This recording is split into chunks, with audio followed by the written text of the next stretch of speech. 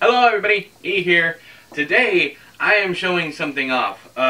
One of my favorite people in the world, my niece Amber, went to Dragon Con, I believe it is, and she got me some artwork. One is by, well, I'll just go ahead and tell you, what they are as I get to them. This one is, I gotta take it out of the plastic, try to keep the glare down.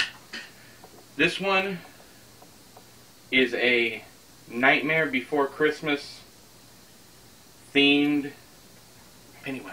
Yeah. So that's pretty, that's amazing. Definitely in my top 3 gifts I've ever received. I'm a huge fan of Nightmare Before Christmas, and I'm an even bigger fan of Stephen King's It. And this is the new version, the Skarsgård Pennywise. As you can see, the face. But this is just awesome.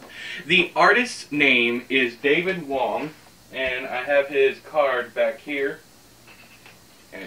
The author's name is David Wong, and his company is Brick by Brick Designs. He's even got some Ghibli art on the back. So if you want to check him out, I'm going to leave a link to his stuff down there in the doobly-doo, so definitely check him out. I know there are going to be a lot of you who like this one more just because it's not a mashup, but I do like the other one more. That is not to say I don't like this one, because this one is amazing also. And they both gave me goosebumps when she showed them to me. Yeah, this going on the wall as well as the other one. The claws over here, like reaching out, it's got a very 3D presence.